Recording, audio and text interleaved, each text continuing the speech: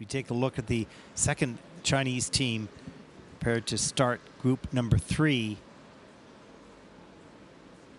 And as we mentioned, these are young developing teams, early stages.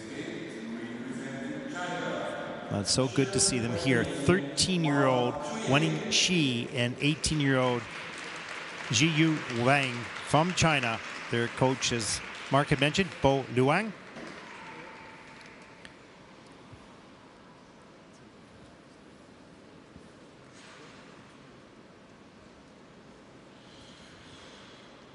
And they'll skate to China by dirty class.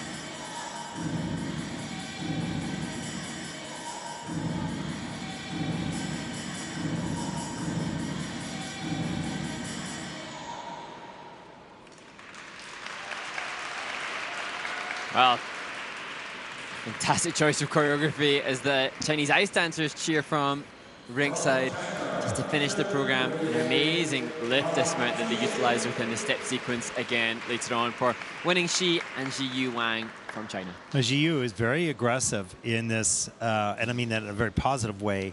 You know, he's into that performance. He's into the power of it. So I love the attack of the program. That was exciting, no question.